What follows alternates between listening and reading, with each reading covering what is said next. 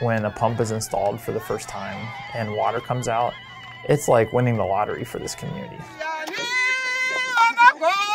And it's representing hope in a future in a way that's never been there before.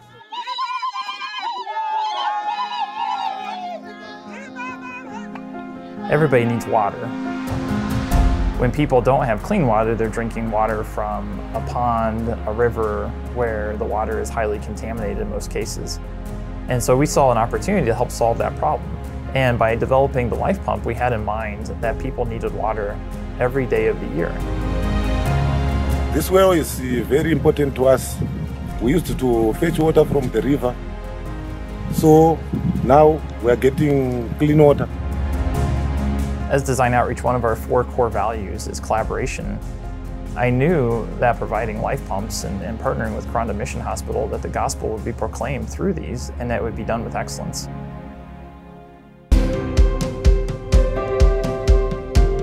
These life pumps help Karanda in a very significant way. First of all, we have about 150 full-time employees. Most of them live in the community surrounding Karanda, and so these wells help our people and their families and their communities. Secondly, a lot of folks in the surrounding community were coming to Karanda for water relief when their pumps and wells weren't working, which put an extra stress on our water supplies in Karanda. So this has been a benefit and a blessing to Karanda. In the case of LifePump, it can last for years versus months before any maintenance is needed. And what that means, it gives people the knowledge that water will be there tomorrow. And that changes everything.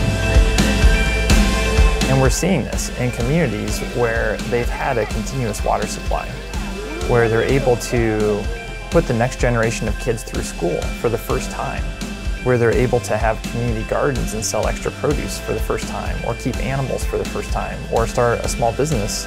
And I've heard community members in places around the world who have said they now believe in God because they have water in their village. They trust us. They trust the pump, they trust the organization, they trust the missionary.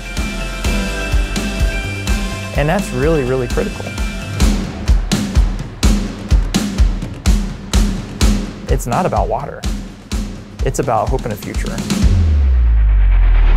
We have finished installing these 14 light pumps. So can you keep praying for us when this COVID-19 pandemic goes off? We'll be preaching, showing people the Jesus view, and we'll be singing and preaching the word of God to them.